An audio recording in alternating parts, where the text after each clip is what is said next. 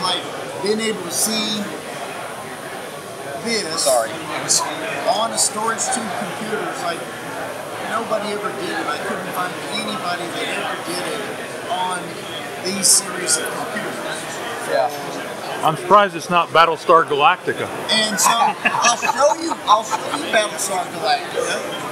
In 2000, when I got this one, I decided, damn it, let's write a Battlestar Galactica program, and I found on the web a website that said, that had a plot of the Vipers, various sizes, and I said, all right, I'm doing it.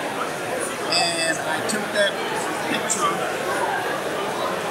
digitized the Vipers, and so I'm going to show that right now. You ready? I'm going to do Vipers on Patrol. That blows my mind. It's back in the main folder.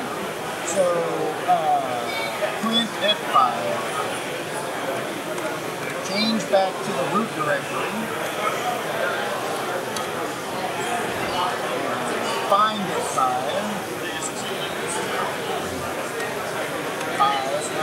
Yeah, and don't get me wrong, I'm a much bigger Star Trek fan. It's just since the Battlestar Galactica had all Tektronix on the bridge, right? It was 4051s on the bridge, and I got a great tail.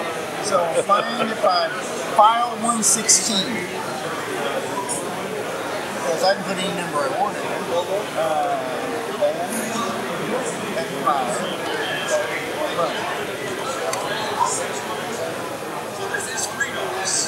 So that was the description, and on the old computers it took a minute or two before you get to the next screen.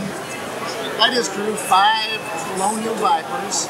It's the same data on every one of these, and there's one basic command that says the window of the data.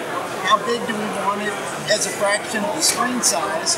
Because that was part of the basic, is they knew some people were plotting calendars. I want 12 across for months. That's cool, yeah. And it's like, they could do that.